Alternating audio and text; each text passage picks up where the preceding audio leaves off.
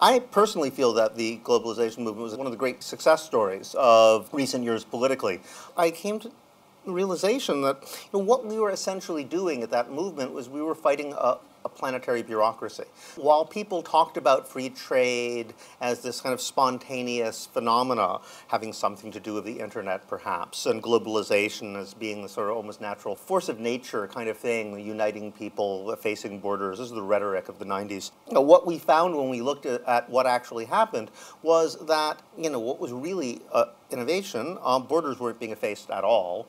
If globalization is the free movement of people, products, and ideas, well, products and capital were moving around, but people and ideas were not, in fact, much less so. And what was really happening is they were setting up the world's first real planetary bureaucracy. We'd had the UN and institutions like that, but they didn't really have any teeth. Whereas things like the IMF, the World Bank, the institutions that were being highlighted by the protesters at Seattle and Washington. All these institutions really did form an effective administrative web, which was capable of imposing its will almost anywhere. And we came to realize that there's these trade organizations, and then there are these transnational corporations, there's these international financial institutions, and finally NGOs. And they form this kind of a web whereby policy decisions, if you're in Nepal or Tanzania, simply aren't being made locally at all anymore. No one really talked about it as a bureaucratic structure because somehow it was all supposed to be discussed under the rubric of globalization and free trade. And I came to realize that the theme of bureaucracy is a really important one that no one really talks about anymore. I did a Google Ngram search, those things where you can look at the number of times a word appears as a percentage of all words in all books over time. And if you look at bureaucracy, it sort of goes up and up and up and up until about 1973 or 4, peaks, and then it just goes straight down. So people stop talking about bureaucracy. On the other hand, if you feed in a word like performance review, additional documentation required, everyone just went straight up like that. So the amount of actual paperwork and bureaucracy that fills our lives is increasing apparently exponentially. So, and I thought that this is a real political problem as well because the right at least has a critique of bureaucracy. It's a very bad critique, but it exists. And it's this very simplistic market versus state sort of thing. Goes back to 19th century liberalism, and the line is simply that, well, government imposes all these insane, stupid regulations that stifle individual initiative. You need to unleash the market. And when I did a little research on this, I discovered that any market reform that intends to reduce red tape and bureaucracy will, in fact, produce more regulations, more paperwork, and more bureaucrats than existed before. I've tested this on a number of cases. I believe is always the case. Essentially, we now have a situation where public and private bureaucracies have fused together so thoroughly that they can no longer be told apart. Example I always give is a bank. I was on the phone not long ago with my bank in America. I spent about an hour and a half, classic bureaucratic runaround. One person sent me to another. I had to re-enter data 25 times. It kept getting lost. I got sent numbers that didn't exist, and so forth and so on. And I realized if you talk to a bank official about this sort of thing, every now and then I've complained, they always say the same thing. It's, well, there's all these government regulations, which is true. But then if you look at how the government regulations happen, essentially the banks write the regulations. They give, bribe money to the politicians. They call it campaign contributions. So they bribe the politicians or lobbyists show up and say, here's how we'd like to be regulated. They do a little bit of negotiation, tweak it around a little bit, and pass it as law. So if you have these banks who are regulated by systems which they kind of half create, is that a public bureaucracy or is it a private one? You can't tell anymore. And that over and over again, there's this confusion. And I also realized that the profits from capitalism nowadays are essentially derived from this fusion of public and private bureaucracies increasingly. And what they call finance. Of course, finance is really just other people's debts. It's really about collusion between government and private interests to create mass indebtedness.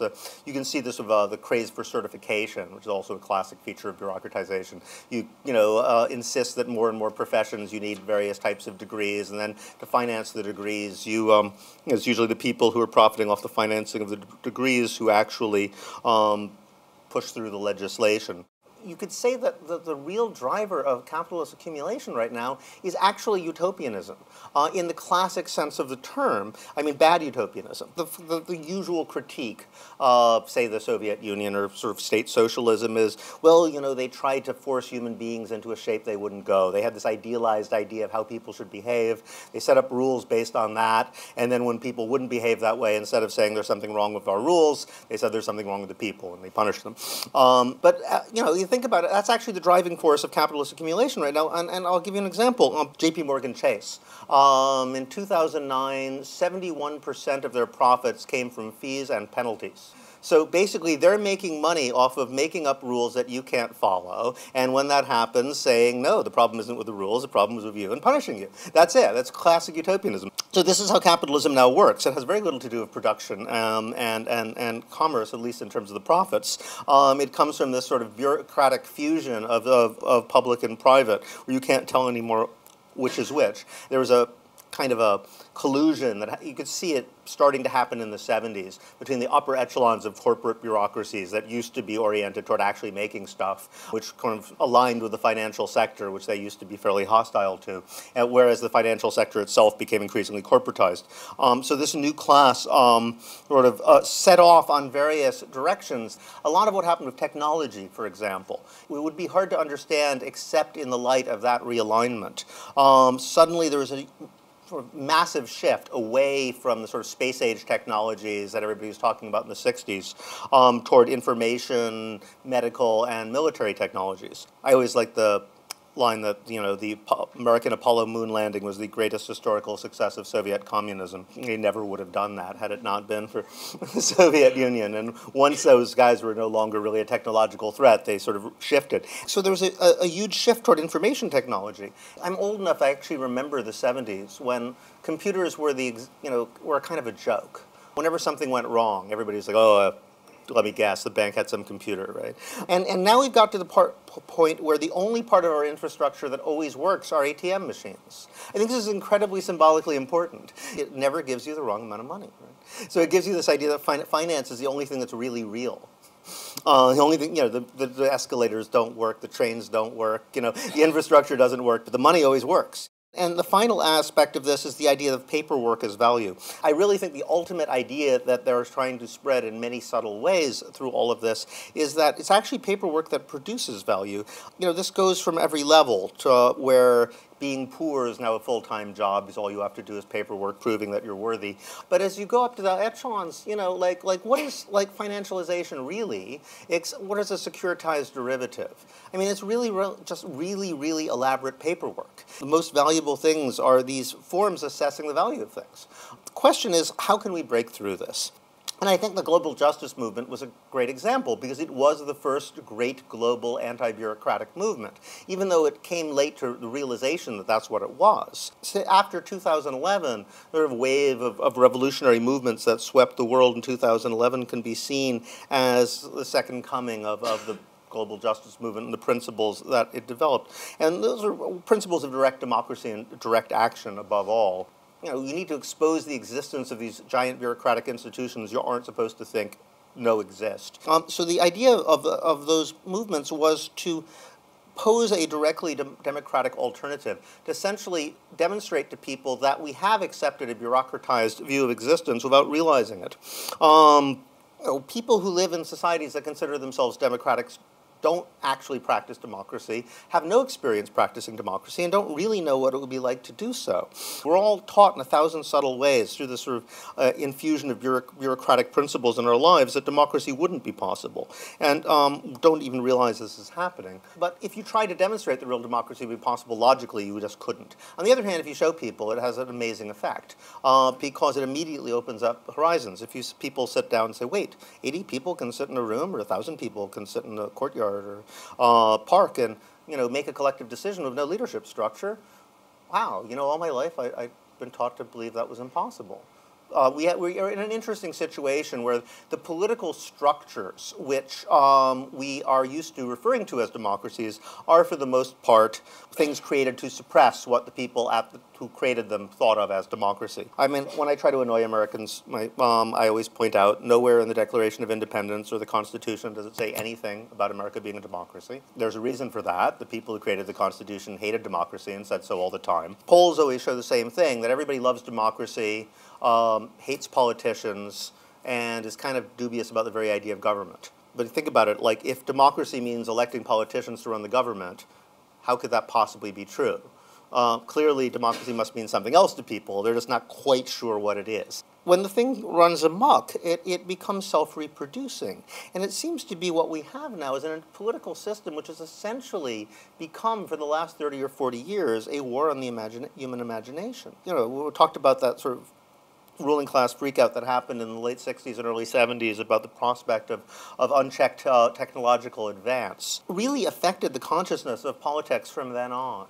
That the people running things in real positions of power either were in college in the 60s or were kids in the 60s, were at an impressionable age, absorbed this. Almost everything about the way the governments and systems have been set up under their aegis, consciously or unconsciously, has been designed to prevent that from ever happening again. By constantly narrowing political horizons, it's partly because the existing system can increasingly not justify itself by its own merits. You know, traditionally the major arguments for capitalist system were that while it might create great inequality, the general prospects of even the poorest are constantly going up, so people can expect to be richer and more secure than their parents. Well, clearly that isn't true anymore.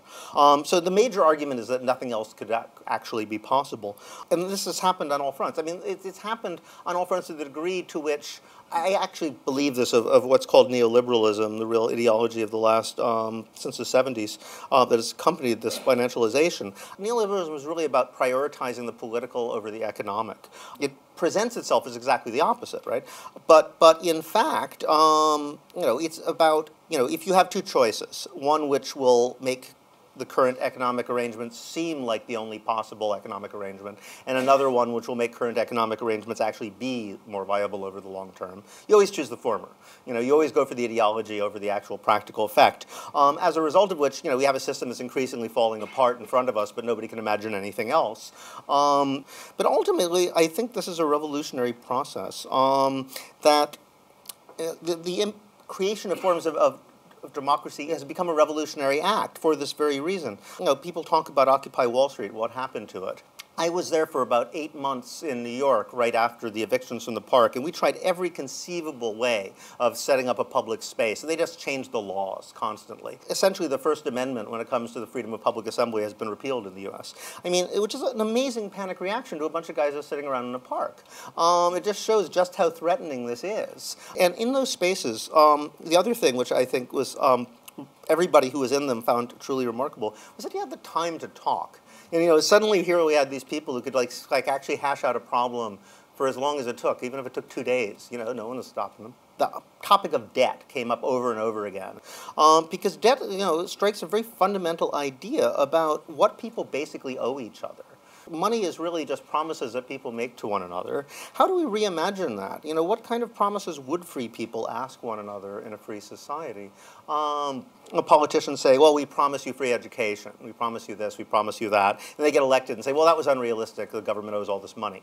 They're saying, like, a promise that we make to bondholders is sacred. A promise we make to the public, well, come on. I mean, that's just made to be broken. And if you challenge people on that, right, what are they going to say? They'll say, well, of course that makes sense, because, I mean, if you break your promises to bondholders, if people who lend money and they won't get the money back, well, they won't be as willing to lend, and then, the economy will suffer, right? Yeah, but if politicians constantly break their promises to voters, people will be less willing to vote, and the democracy will suffer.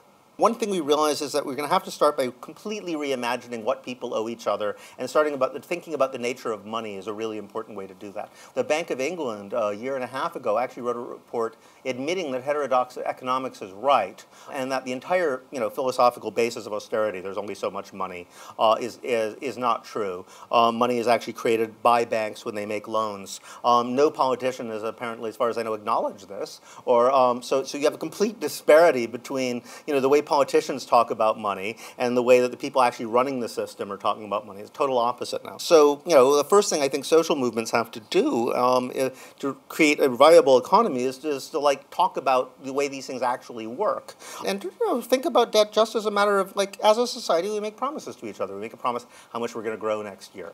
We make how much more we're going to produce than we did last year, and a lot of what debt is as growth rates go down, we keep promising ourselves to create more and more, ecological results of which, as we all know, were catastrophic.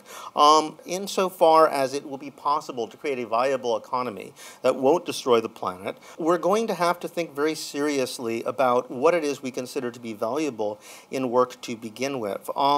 So, when I meet people at parties, I would often say, oh, I'm an anthropologist, what do you do? And they'll say, well, actually I'm the senior East Coast vision manager for this. We write reports and then have meetings and give them to other people who have meetings about the reports. A huge percent of the workforce, I thought, 20, 30%, were sitting there every day thinking, I'm not actually doing anything. I hope nobody figures it out. How could you have dignity in labor if you personally believe your job shouldn't really exist? Factory work has gone down precipitously, even if you count China, India, and places where it's still going on a lot. It's not nearly as much a percentage of the population as it used to be. People think it's all been replaced by service work, but actually domestic service largely disappeared. So the total amount of service work hasn't gone up that much. But administrative and clerical work is quadrupled. The whole sector has gone from 25 to 75% if you include service of the economy. And these are all those guys sitting in the office hoping nobody figures out they're not doing anything. How is it? Especially, you can see how in the Soviet system they're making up jobs to keep everybody working or looking like they're working because they have a full employment ideology. Capitalism is supposed to be the opposite. A private firm should not be hiring people who don't do anything. In the 19th century, social movements are actually quite successful in inculcating a labor theory of value. And it was an industrial-based, labor theory of value. It took the factory work as a sort of primary idea of work. Had enormous social effects, but it was very flawed because it was very androcentric. It had to do this ideal of productive male factory labor as this kind of paradigm for all work.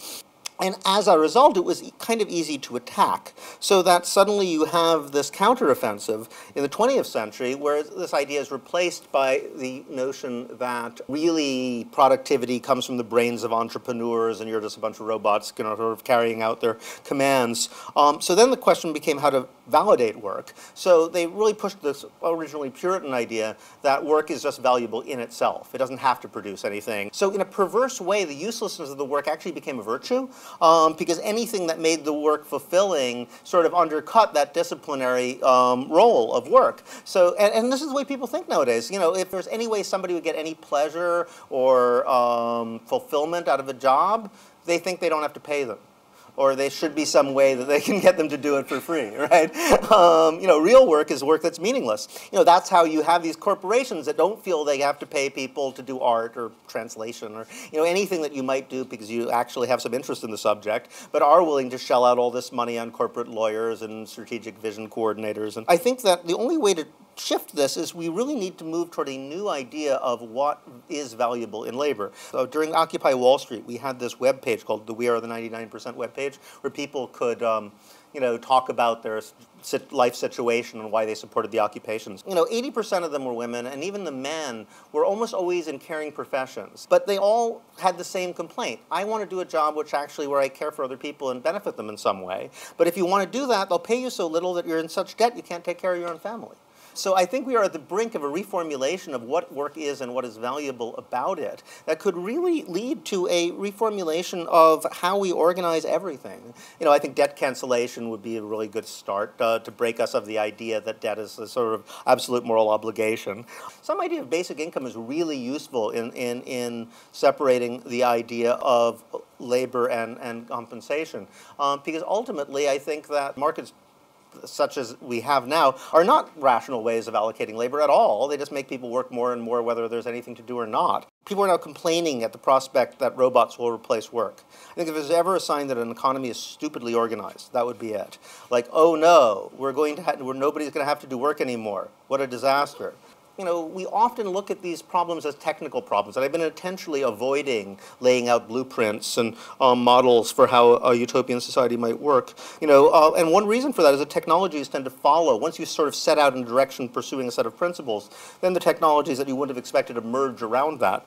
You need to think about how to unleash popular creativity, and that's why I emphasize democracy. The way to start is not to come up with a model, but to come up with a means by which people can actually decide for themselves what sort of economy they'd like to live in. You know, we act as if ideas are scarce on this. This is not a natural way to think. This is a result of a 30-year campaign against the imagination to convince us that people are not basically imaginative or ideas are not out there. I would say there's nobody on Earth right now who could not think of at least one idea of how to solve a common problem that plagues us that none of us could have thought of, right? Now, why is it we're not hearing those things from them? Well, because, you know, 99.9% of them spend most of their lives being told to shut up all the time. And we need to figure out how to create mechanisms to stop doing that. And once we do, I think the rest will take care of itself.